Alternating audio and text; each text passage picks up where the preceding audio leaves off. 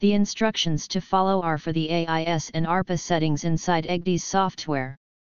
Before proceeding to settings explanation, be informed that based on new requirements of AIS software, user has the capability to remove, turn off, the CPA and TCPA of targets.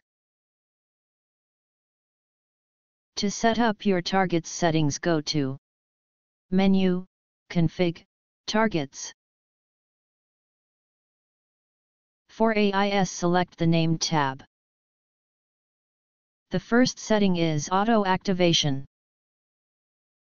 This one will enable all AIS targets without any limitation under nautical miles.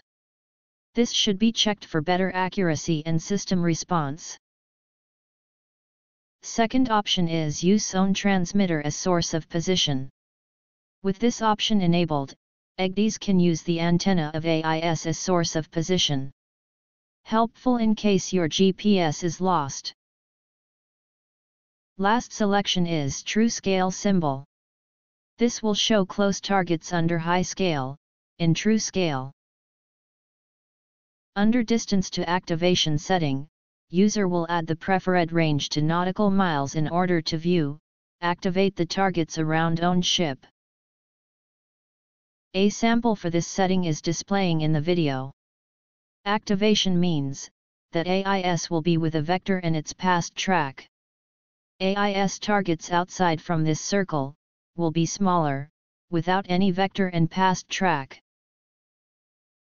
Next one is AIS target visibility range. This range will bring the AIS around you and display them into your AIS screen. It is wise to have a limitation and not leave it unchecked.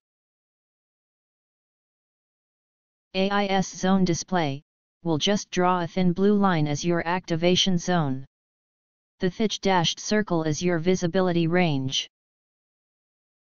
At the bottom, you can set up the past track information of your AIS targets. Under ARPA tab, settings are same but less. Follow the same instructions to set up your ARPA ranges. Association criteria should not be changed. Association will merge an AIS and ARPA target and bring it as one. User can select how this merged target will appear. Like an AIS or like an ARPA target. Last tab is the CPA, TCPA settings.